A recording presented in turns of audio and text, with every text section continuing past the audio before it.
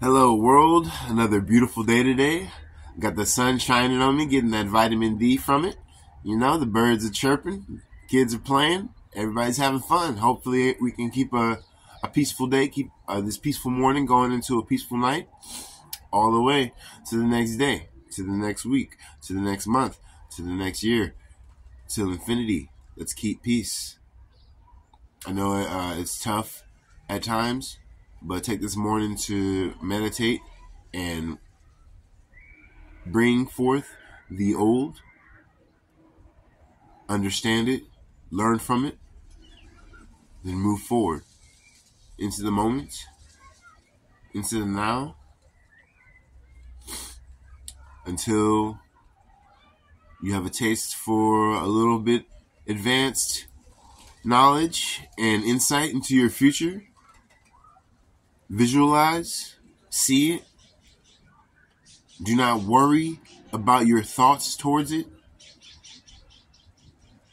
Just visualize and allow it to be.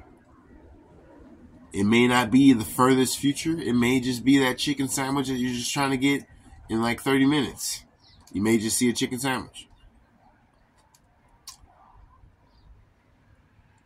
If you do see a chicken sandwich and you were planning on seeing the future 30 years from now, but you saw a chicken sandwich 30 minutes from now, well, I don't know. Maybe your future has something to do with that chicken sandwich.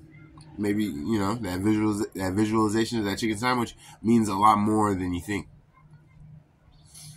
Maybe you're just a chicken sandwiched between two things. A chicken being somebody who is afraid. Being sandwiched between two people or two jobs or two ideas or a job and a person or video games and your girlfriend. Whatever it is. Everything means something. We're not here to break anyone down to the point where they can't lift themselves up. Because that's what you will be doing, lifting yourself up. Yes, you will be coming from this. And anyone else who is giving you any insight or courage. Because we do take that courage from others. Because we can't always lift it up in ourselves and uphold it. We need more than ourselves to uphold it and see that it's possible. We know it's possible, but for some reason our minds can't stay too high in our heads for long. The vision shatters, and we soar deep to the abyss or the pit. But in that pit, there's a dragon. But that dragon is as sad as you. You'll have to face that dragon. Tell it to remove its wings from its face. Tell it to breathe fire into the place so you can see up and higher, see the walls of your pit. Maybe you could climb up.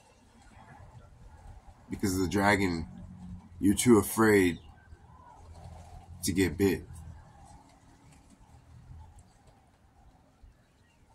But that dragon, after you ignited its flame, comes back to you to ignite and reclaim.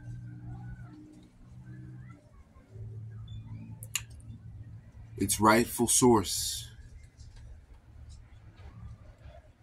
its owner. It's a horse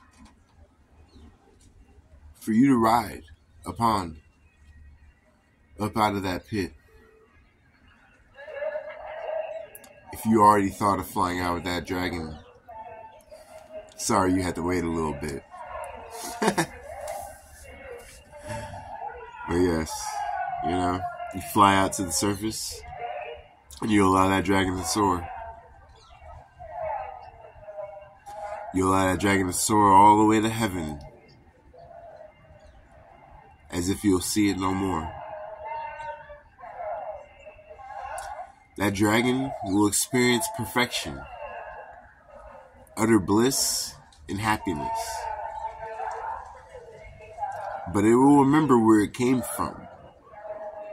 Home, no utter miss. It'll remember you in the state of the world.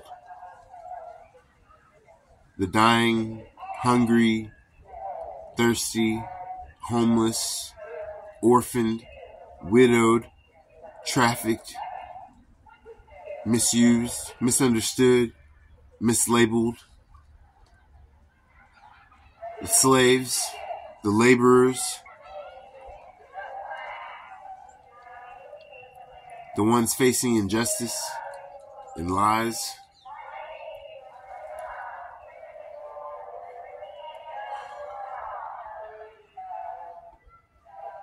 That dragon will come back with a roaring flame, ready to roast any host that gets in its way.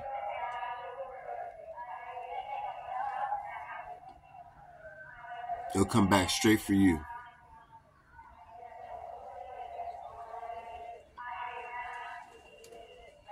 For you to help it solve the problem.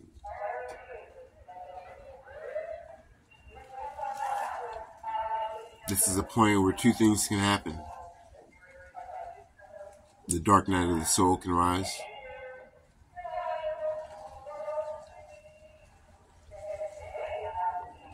Or the wizard of light can rise up and shine his magic of his undying light into the world. Because sometimes the world needs a little magic, a little mysticism.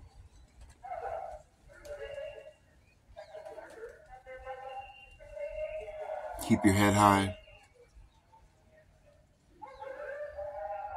Because know that dragon is in you, and it saw the stars, it saw heaven, it saw the clouds coming back down, and it cried.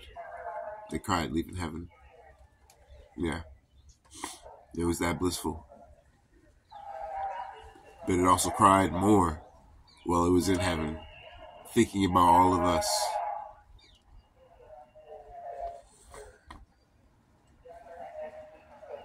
Enjoy your life. Enjoy your day. Peacefully, abundantly, in happiness, in grace. Amen. A beautiful day.